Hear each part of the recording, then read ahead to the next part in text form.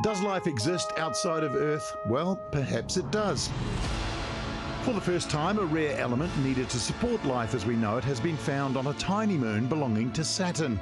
It's all very complicated, involving something called phosphorus. Luckily, we have one of the world's best science communicators in the country. So this is not dust here. This is Earth seen through the rings of Saturn. Earth. And just a reminder, we are a speck in the middle of a cosmic void.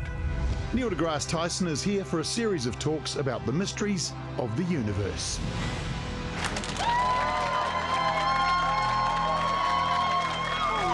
Yeah, this is great.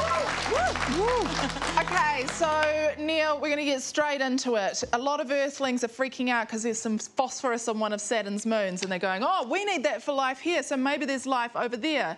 But I want to know, do you think that we're looking for the wrong stuff out there to prove that there's alien life? We're looking for the right stuff because it's what we're made of. Yeah, I know. I know, Kano, I can translate. She's saying maybe aliens are made of different stuff and we're not looking for the right place. So it's possible. However, when you include phosphorus with other ingredients that comprise life on Earth, it is some of the most common ingredients across the cosmos. And so why not start there? Okay, we're carbon-based life. So you want to look for carbon out there? You say, well, how about silicon-based life? And if you remember your chemistry, silicon sits right below carbon on the periodic table. Oh, yeah. Which means they make the same families of molecules. Swap out a carbon, put in the silicon, you, in principle, could still have life. Except there's 5 times as much carbon in the universe as silicon. So we are made of highly opportunistic ingredients. Yeah, Kano. Start there. Yeah. All right. I'm not going to go for the fancy space filet mignon. I'll stick with the basics. I was actually speaking of food. I know you like New Zealand Sauvignon Blanc. Oh, yes, yes. Let's talk New Zealand. In a couple of weeks, we've got a brand new public holiday we're having for Matariki, which is what we call the Pleiades or Sabari, that cluster. Yes. I wondered if you've got any good facts on Matariki. Oh, yeah. So first, that is a physical, gravitationally bound cluster of stars orbiting together in the galaxy. Wow. And there's several hundred stars in it, but there's only about 6 visible to the unaided eye. Now, here's what's interesting.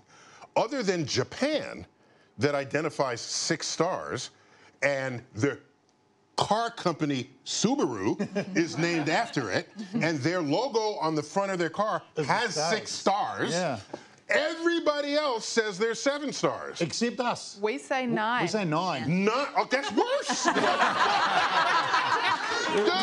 You just said there were 400.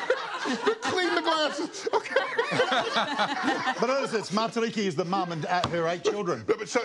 And in Greek legend, it is the 7 daughters of Atlas. Yeah. All right. So they're very cute and they're up there, and most of the world can see them. And I'm delighted by this because it gives another reason to look up and celebrate. It gives us a holiday. That's what we care about. Yeah. Very true. Think of it now as a cosmic holiday. Yeah. Space is big, yeah? If there's one takeaway, Is there something out there that you don't quite understand about space yet, but you really want to? Like, oh, yeah, like 1,000 things. Yeah. But I put it another way. I want to know, are we smart enough to answer the questions we've posed? Ooh. Don't ask me that. Worse than that. Are we smart enough to even know what questions to ask? Whoa. That's what keeps me awake at night. We're just a speck in the void. That's a speck in the void. That's what I was trying to do with my first question that you asked.